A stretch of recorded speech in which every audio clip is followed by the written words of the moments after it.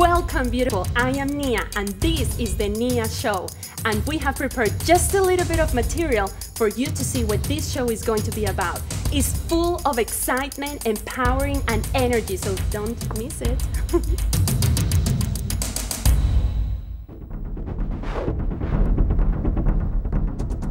We are here with our international panelists. I'm going to introduce everyone. And we have Karsten Parker with us, who is an amazing person that was school system, and he's just like a genius. And he's going to give us his perspective. We have Florina with us, who is such a special person as well, and soul in the world that is working for healing and humanity and to a level of consciousness in the people. We're going to have her opinion as well. We have Hong with us, who is an expert in political science, and he has a very strong opinion about what's happening with the government. And we have a very special guest with us, my special friend Marie, who is going to talk a little bit about the finances and what's going on with these advertisers, I guess. So guys, what do you think? I think in a way both the families and the advertisers are responsible, because first of all, as individuals, we're all responsible for our own bodies. In a way, I think both families and advertisers are responsible for the pandemic of overweightness. Yeah, it's emotional. It could be also mental. It could be from peak level or psychological or spiritual. There are 6 levels of influence in our choices. We think it's only physical, that I'm hungry. Actually, there are many levels. And this is information and knowledge which comes from many healing traditions.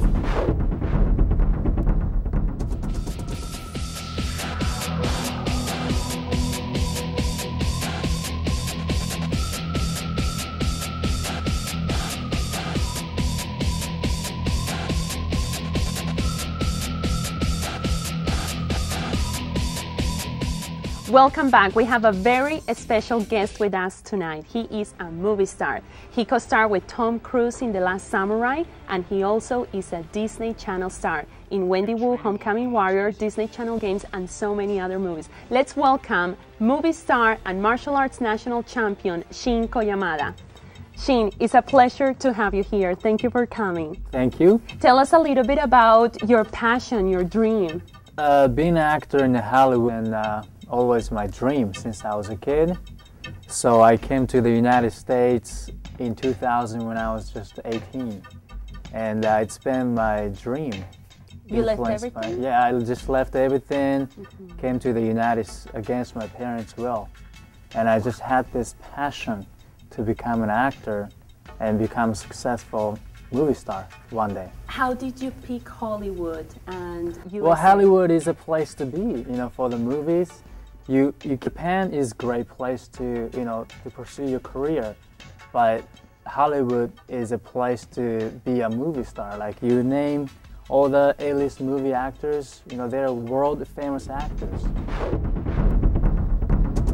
Welcome to the Crown Plaza at Commerce Casino, where business and leisure travelers will appreciate our dedication to elegance. Mr. Joe Sarahi, the general manager, why do you recommend this beautiful hotel to the tourists? We're centrally located to all the major Southern California attractions. We're right in the middle of Universal Studios Hollywood and Disneyland and Knott's Berry Farm. And now we are in a very important segment of finances and money. How to manage your money and how to multiply your money, and also how to buy your first home. We have a very special guest, Marisa Solis, who is a native from Mexico. She lives here in the United States, but she's an amazing businesswoman. She owns real estate businesses, investment, and also loans. So Marisa, welcome to the show. Thank you for being here. Thank you so much. Tell us a little bit about the system that you have for money.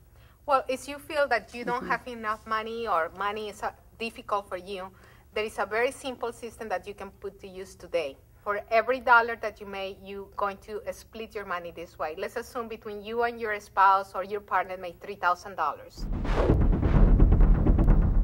He is a young, talented, and bright industrial designer, and we are going to find out where his inspiration comes from. It's Nolan Neal. Nolan, so good to have you here in the show. Thank you. Where is your inspiration for this beautiful furniture that you have? A lot of the inspiration derives from, I'm a big fan of modern, the postmodern era, and you know, I'm also fascinated with kind of like graphics, which is actually more of the path that I had traveled.